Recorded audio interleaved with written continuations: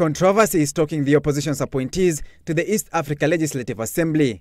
Wiper's choice of its party leader Kalonzo Musyoka's son, Kennedy Musyoka, sparking protests. But the party remains steadfast that Kennedy was the party's best choice. The fact that he's the son of Kalonzo Musyoka is a biological accident. We cannot deny him his right. If we deny him his right, it's like denying many other Kenyans their own rights. Kennedy Kalonzo got 22 votes against his runners-up, who got only 1 vote to be nominated by Wiper Party to the Assembly. Others include ODM Elections Board Chair Judy Pareno, Abubakar Hussein and Ronald Nyenyi. DP Ruto was critical of the opposition's choice, saying the opposition had resorted to cronyism and therefore could not be trusted to form government. Which one is worse? You are talking to us about uniting Kenya.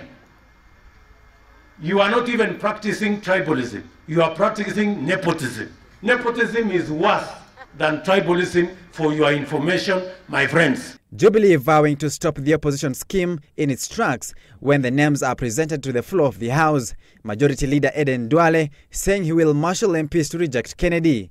Last week, opposition leader Raila Odinga's elder brother Oburu Oginga stepped down from the EALA nominations after his appearance raised storm. If you are practicing nepotism, you have no capacity to lead a tribeless Kenya. You have no capacity and you have no moral authority to lecture us about tribalism. Jubilee has nominated Simon Mbugua, who dropped out of the Starehe Jubilee parliamentary race, former Interior Principal Secretary Mutea Iringo, who lost Imenti North parliamentary nominations, former National Assembly Clerk Justin Bundi, Justice Mate and Edan Nur.